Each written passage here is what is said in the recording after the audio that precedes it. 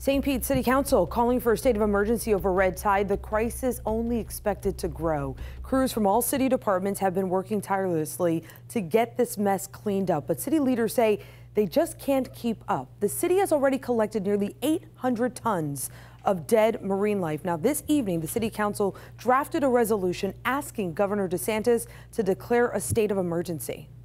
How could we not call this an emergency? I mean, I realize that there's technical definitions, and I realize that there's specific things that a state of emergency can confer and benefits to the city.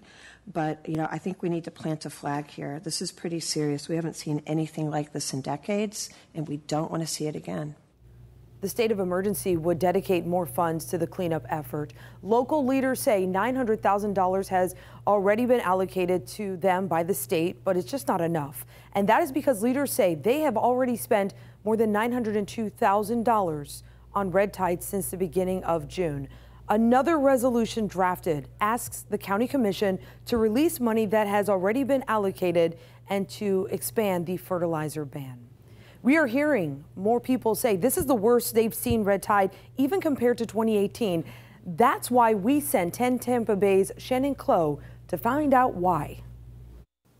Well, in the past few weeks, I have talked to dozens of people, all who tell me they have concerns about red tide. And that's why tonight I'm turning to the experts, asking them why this year is different. To sum it up in a saying, it's literally 3 steps forward, 2 steps back. Peter Clark dedicates his time to keep Tampa Bay clean. I started Tampa Bay Watch 28 years ago. From 2018, he's seen Tampa Bay come a far way. It's so disturbing to see. Clark says the red tide we're seeing now is destroying that progress. In our area, it's worse than what we saw in 2018. Studying why that is are professors at USF like Robert Weisberg. The origin of the present red tide points farther south. This year, the red tide we're seeing traveled from Lee County into our waterways. In 2018, that red tide fed off a previous bloom that stuck around. We have a full-blown red tide bloom going on right now that is not of typical origin. Experts say that's because it's so early on in the summer. So what's making this so severe? It's really not too much of a stretch to look at the Piney Point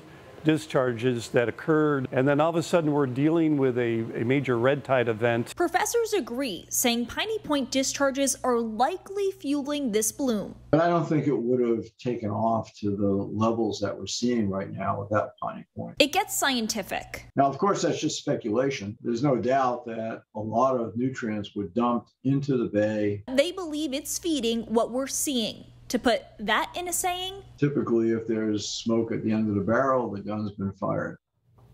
The Pinellas County Director of Public Works also shed some light on how bad this situation really is. Now, she says during a meeting this week, FWC said there hasn't been a bloom like this in Tampa Bay since 1970 when they dumped sewage into it.